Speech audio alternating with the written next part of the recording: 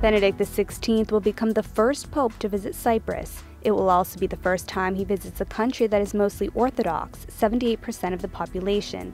Catholics make up 3.15% among the Latin and Maronites. The Pope travels to a politically unstable Cyprus, which is divided into a Greek part and the other Turkish, which corresponds to 37% of the territory.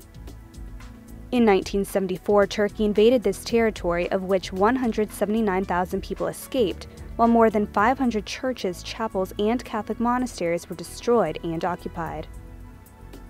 The Pope will stay in a Franciscan convent located at the border between the two parts, in an area controlled by the United Nations.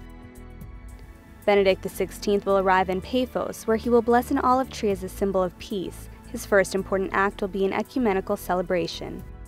On Saturday, he will preside over a gathering in Nicosia with the island's Catholics and meet with the Orthodox Archbishop Chrysostomus II. One of the most anticipated moments of the trip will be the Mass on Sunday, where Benedict XVI will present the Instrumentum Laboris, the document that will guide discussions at the next Synod on Christians in the Middle East.